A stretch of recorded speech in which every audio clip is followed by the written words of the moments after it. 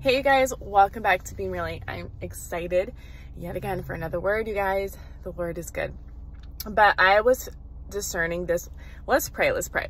Father God, we just thank you for today. We thank you for your power, your love, your sound mind over our lives. We thank you for your grace. We thank you for your mercies that come new every morning, Father God. And we thank you for what you're doing in this hour. May we receive your word in its full measure, that it may penetrate our hearts, Father God, and allow us to continue to move forward in you and for the kingdom. In Jesus' name we pray. Amen. So I'm like ready to push this word out because it's so good. But yesterday, it's almost as though the Lord, I was speaking to the Lord. We were having a conversation. I was praying, and instantly I just felt a shift happen. And I know a lot of you will understand what I'm talking about. I discerned a shift that happened, and this shift that's taking place is a shift of God moving abruptly. He is moving and expediting things so quickly, so quickly. And the reason why God is moving quickly is because he has a plan and purpose for every single person.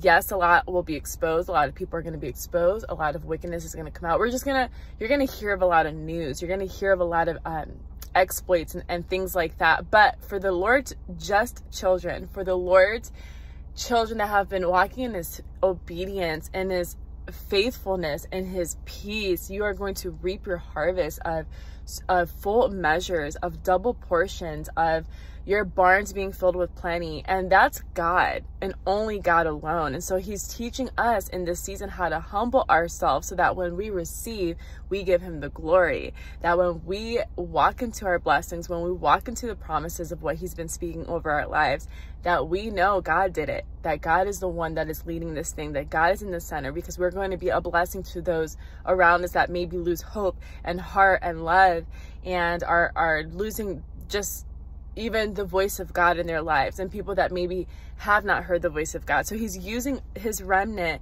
to push forward. He says the last shall be first and the first shall be last, meaning if you've been feeling like you are last, but you've been waiting and hoping and praying and rejoicing and submitting and surrendering and yielding before the Lord, he is pushing you forward to the front line because he is God and he is sovereign. He says we are the head and not the tail.